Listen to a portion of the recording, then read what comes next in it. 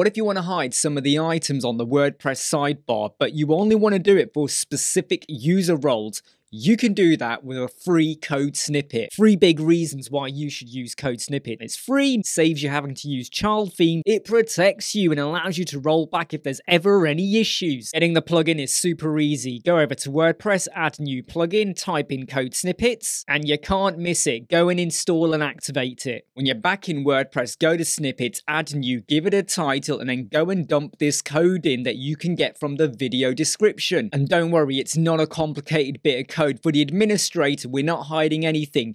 If you are an editor, then go and hide the tools, the settings, the users, the appearance, and the comments.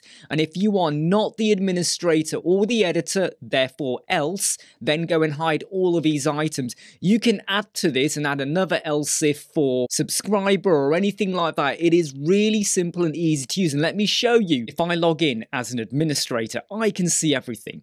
If I log in as an editor, most of them are now disappeared. And if I log in as an author, well, that's it. I cannot right click and start to bring back in the snippets. They're not there for me. So if you want to start hiding items based on user role, this is the code snippet for you. Take care. See you soon.